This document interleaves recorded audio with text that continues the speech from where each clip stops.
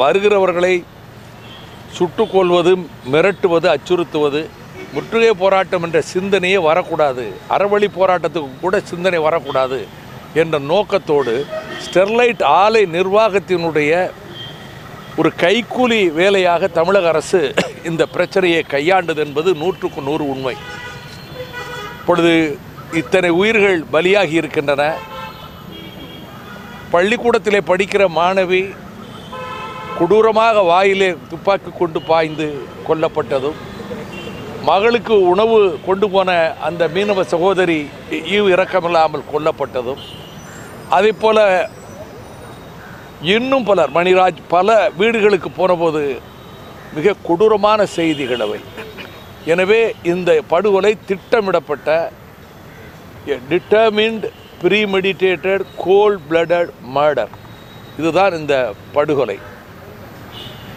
இதற்கு பிறகு மருத்துவமனைக்கு வந்தவர்களை அவர்கள் விரட்டி அடித்ததை உங்களை நான் சந்தித்தேன். அன்றைக்கே காலையில், மறுநாள் காலையில் மருத்துவமனையில் பாதிக்கப்பட்ட ஒவ்வொரு படுக்கை பக்கத்திலும் போய் 15 நிமிடமாவது நேரத்தை செலவழித்து அவர்களிடத்தில் ஆறுதலாக பேசிவிட்டு நடந்த சம்பவங்களை எல்லாம் அவர்கள் விவரித்த பொழுது, இப்படி ஒரு சம்பவம் நடக்காதனால தான் இது தூத்துக்குடியில் ஒரு ஜலியன்வாலா பாக் என்று சொன்னோம். இப்பொழுது இன்னும் காவல்துறையினர் மிரட்டுவது அல்லது வழக்கு போடுவதற்கு அவர்கள் எத்தனிப்பது, அது தவிர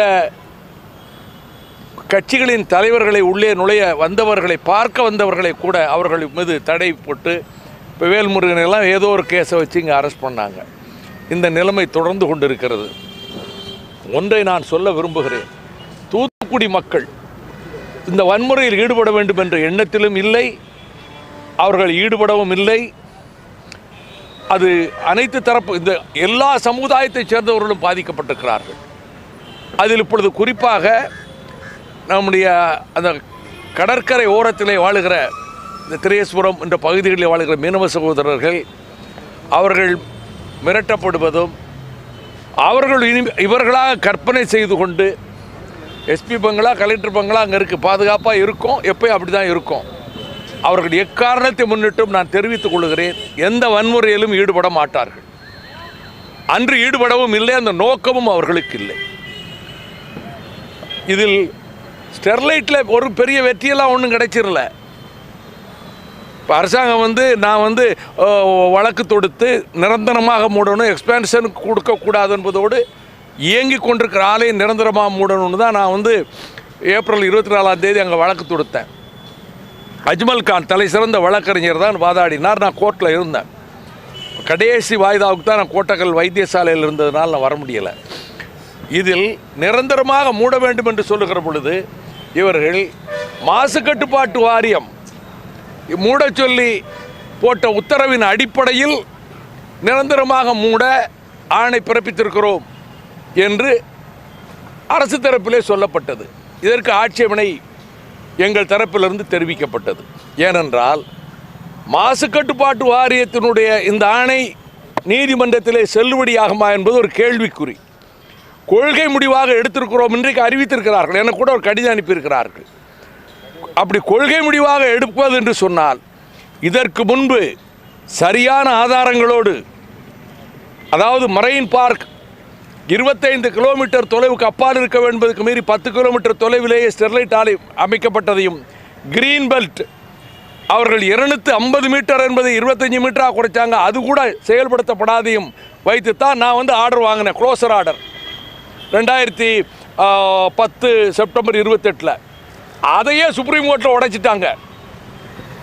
அதையே தூக்கி எறிஞ்சிட்டு சுப்ரீம் கோர்ட்டு ஆலையை இயக்கலாம்னாங்க. இப்பொழுது அப்படி பல காரணங்களை சொல்லி கொள்கை முடிவாக அவர்கள் எடுக்காமல், நாங்கள் மாசு கட்டுப்பாட்டு வாரியம் போட்ட உத்தரவின் அடிப்படையில் நிரந்தரமாக மூடுகிறோன்னு தான் அறிவிச்சிருக்கிறாங்க. ஒரு கமிட்டி இப்போ போட்டிருக்கிறாங்க. கேஸ் வர்றதுக்கு முத நாள் கமிட்டி போட்டிருக்கிறாங்க. என்னை பொறுத்த மட்டில் இது மதில் மேல் பூனையாகத்தான் இருக்கிறது பிரச்சனை. மீண்டும் அதே போன்ற நிலைமை அவர்கள் ட்ரிபியூனல் தமிழ்நாட்டிலே கிடையாது. மோடி அரசாங்கம் தமிழ்நாட்டில் இந்த ட்ரிபியூனல்களை இந்தியா பூரா மூடுற முடிவில் இருக்கிறாங்க மத்திய அரசு. அதனால தான் 2 பெஞ்சில் ட்ரிபியூனல் உட்கார்ந்தது.